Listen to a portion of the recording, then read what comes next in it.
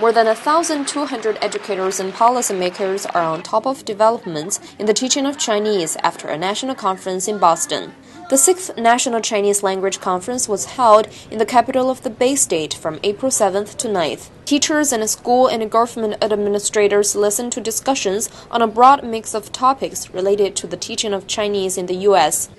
The event was organized by the Asia Society and the College Board in collaboration with the Beijing headquarters of the Confucius Institute, also known as Hanban, and the organization Primary Source. Society. We, along with the College Board, are the co-organizers of the National Chinese Language Conference, which we've been doing for the last 6 years. The conference has grown over these 6 years from a conference for about 700 people to now more than 1,200. So we've grown tremendously, and we've seen over that 6-year period an incredible increase in interest among American students in learning Chinese and connecting with people in China.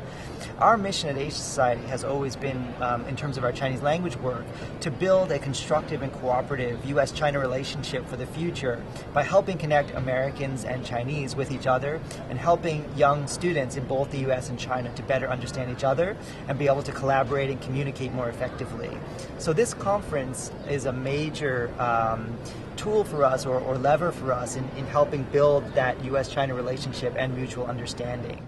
I would see the future of Chinese language education in the United States as certainly growing in a thoughtful way. So I think that everybody understands that Chinese is a very important language. Frankly, it always has been. I just think more people are understanding that now.